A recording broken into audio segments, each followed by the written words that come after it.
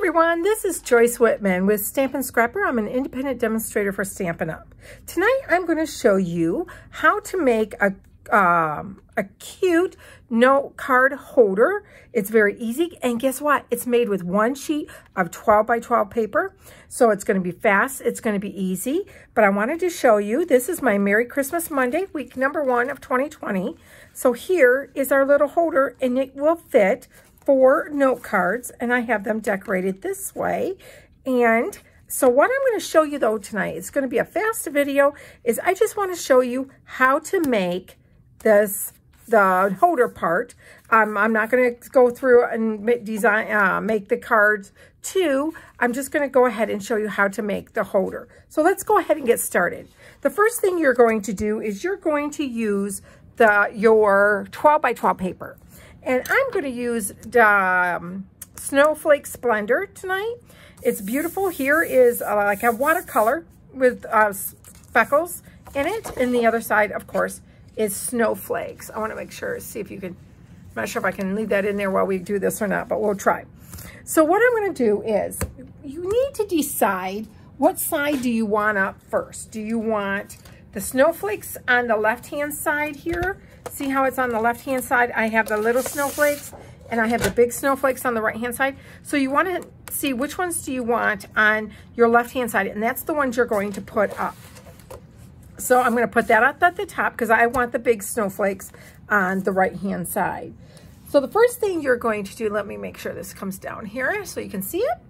Okay, the first thing we want to do is we're going to score at 2 inches. Now, one thing you want to make sure is when you go to use your stylus, you are using the bigger end, the little ends for cardstock, the bigger ends for designer series paper, and don't push down super hard. You want to just do it gently, make your crease, but do it gentle. If you do it too hard, you can either crack your paper or even rip your paper if you do it too hard. So we're going to do it at 2 inches, 5 3/4, 6 1/4, and 10 inches. Then we're going to turn, whoops, didn't go all the way down. Gotta make sure I'm doing that.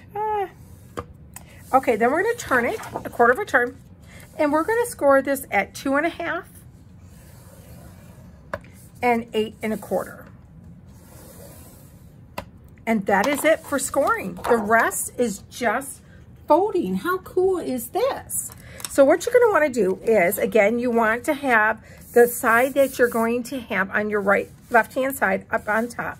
But first we need to burnish all of these. Now, I'm going to start out first with just folding them. I'm not going to use my bone folder quite yet, but I'm just going to use my hands and go on all of my creases first.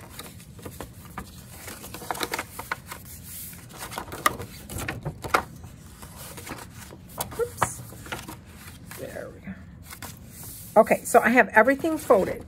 Again, you want this, oops, you know what? I did. Okay, let's refold. I need to fold it the other direction. Again, I'm just using my hands right now. I'm not using my bone folder yet. I'm just using my hands.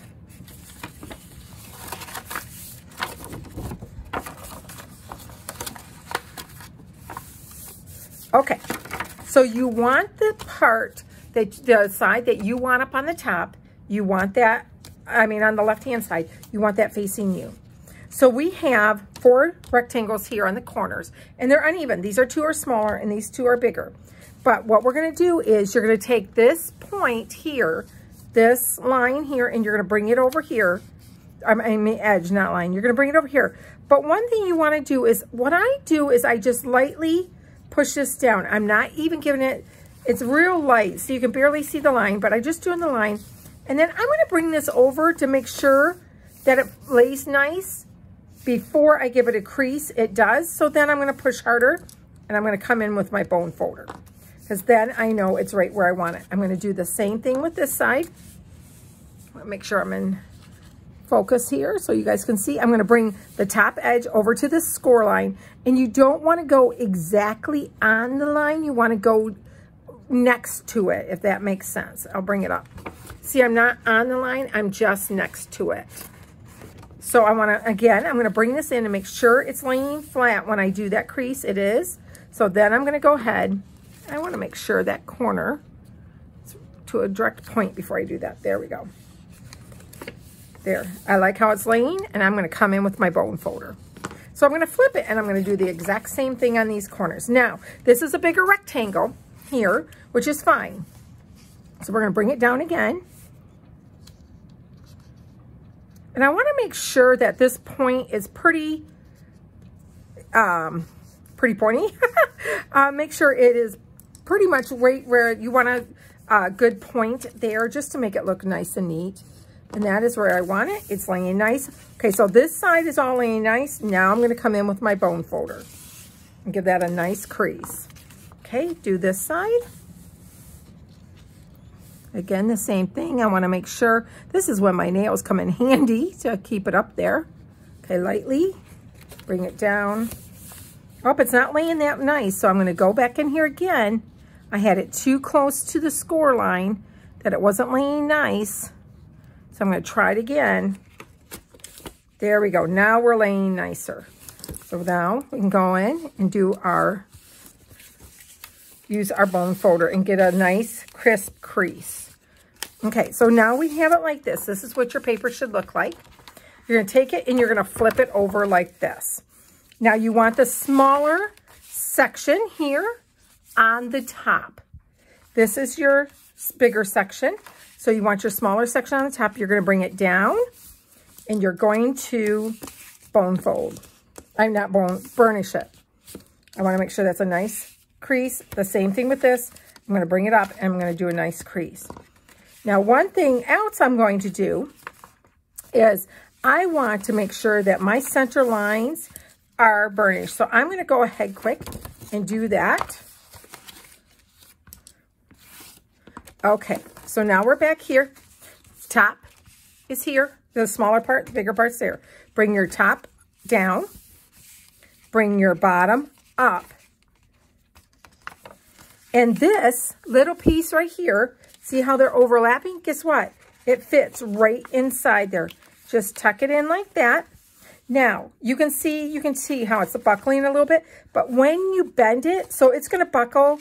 I don't know, so you can tell how it's not flat right there. Don't worry about that, because when you go to bend it like this, and this is going to be your, there's your note card holder.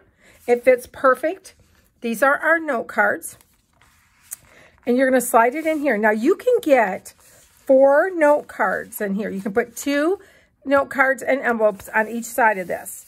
And when you put it together, you will see on here, see how much nicer it folds. And it folds a lot nicer once you get these in here. Here, let me move them over here so you can see. So don't, whoops, one of my little snowflakes came off. I'll have to put that back on. And you slide it in here. It will fit nicely. Whoops, come here, slide in. There we go. And then you're going to just close it like that. And voila. And you have an adorable little note holder. Now, one thing I will show you quickly. Like I said, I just wanted to show you this quickly. I'm not able to do a Facebook Live this week for it, so I wanted to show you how to make that. But this, all I did was use my layering ovals. The white here is embossed with the snow, I think it's snow, it's the snowflake embossing folder. I'm sorry. I will have all of this on my blog. Oh, here, I have it right here. It is called Winter Snow Embossing Folder. And then I use Winter Snow Wonder for my snowman. And the greeting came from Itty Bitty Christmas. And I did the coloring. Like I said, all of this will be on my blog. Well, you're seeing this on my blog, so of course you know it's on my blog. But it will be there. And it will have all the dimensions and everything. And even I will have all the measurements written out on the Designer Series paper so that you can do this yourself. So I hope this video helped you on how to put this on.